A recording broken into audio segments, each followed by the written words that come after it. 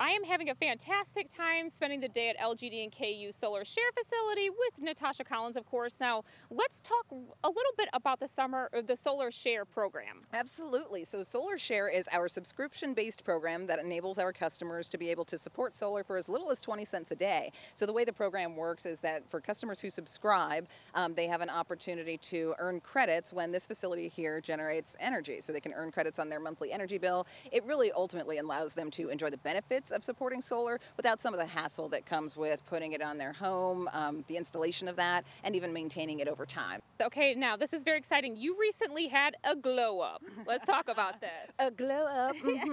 Well, the glow up is that we recently added 2 new sections to this site. So we added what we call sections 3 and 4 because there are going to be 8 500 kilowatt sections here. So we added 2 more of those. They each have about 1,150 solar panels apiece. Yeah, we're really just excited to have those here because the way it works is that we don't construct this, each section until it's fully subscribed. So that means all of what you see here is fully subscribed by our customers, and they are supporting the programs. And speaking of your customers, you have a variety of customers. That's right.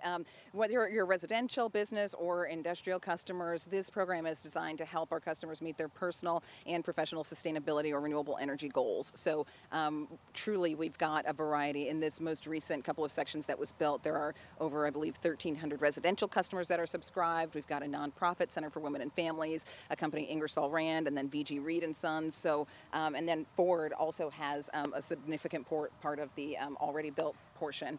So yeah, there's a lot. We're getting some of our pollinators, which we'll talk about later. They're attacking me a little bit. If we want to learn more, where can we go? Yeah, go to our website. It's lge-ku.com/sustainability. And coming up, we'll have more from LG&E and KU Solar Share Facility.